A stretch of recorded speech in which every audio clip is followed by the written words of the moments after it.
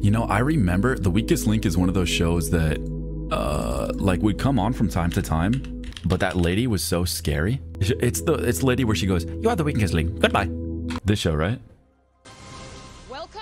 This lady fucking freaked me out as a kid, man. To the weakest link. Right, that's scary. She reminded me of my teacher who I fucking hated. Fuck you, Mrs. Whitaker. In first grade, dude. Did you guys have that shit in when you were in elementary school where like they had to pull cards, right? Like you pull the green card, ooh, you're in trouble. Now you're on yellow. And they pull the yellow, ooh, you're in big trouble now. If they pull the red, you got to go to the principal's office. Dude, there was this one time in first grade, I'll never forget this, man. There was this dude named Derek, and Derek would always just argue with anybody. Like you could trigger Derek so easily, and to me that was the funniest thing for some reason as like a little first grade, like, you know, little first grade kid. And dude, Derek was sitting next to me and we were studying phonics, you know, like how to read words and stuff.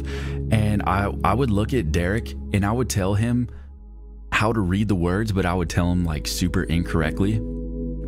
Like I would put the emphasis on different words and be like, "Yo, Derek, you know you've been saying this word wrong ever since you learned how to speak. And I know it's only been a few years since you learned how to speak, but you've been saying, dude, you've been saying, I don't know, it could literally be any word like apple.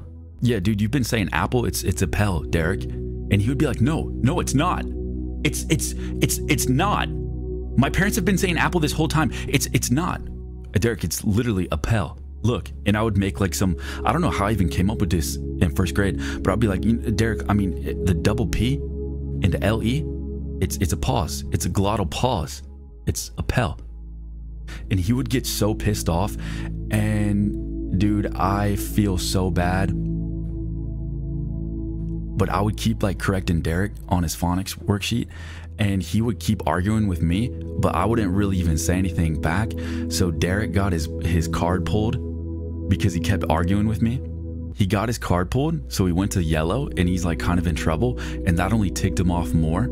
So then when we got to the word dog and I told him it was dog, I mean, he went to red card so fucking fast.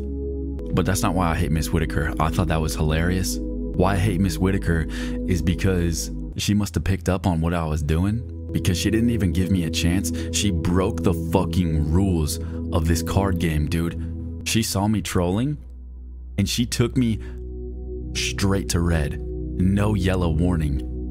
And quite frankly, that's bullshit. Listen, man, I'll do the time. I did something wrong, I get it. But you can't just make new rules, Mrs. Whitaker. You can't skip what we agreed on, Mrs. Whitaker. We had an agreement when we signed up for this class. Green, yellow, red. You can't skip what we agreed on. And then I realized she didn't actually go to red. She just threatened to pull my card, and I'm so colorblind, and it was still on green. And that happens sometimes, guys. Don't let your disabilities be disabilities. All right, guys, let's check out the weakest link real fast. Listen, I mean, have you ever had something happen where it's like they didn't even do anything wrong, but you think they did something wrong, so you ended up like hating them for it, even though when you look back on it, they really didn't do anything, you know? Like maybe you hear somebody say something and you think they said something else, and you're like, what the fuck, this guy's an asshole. And then you go on later to realize that they didn't say that at all, but you still hate them because in your mind, you have it made out that you hate them. You know what I'm talking about?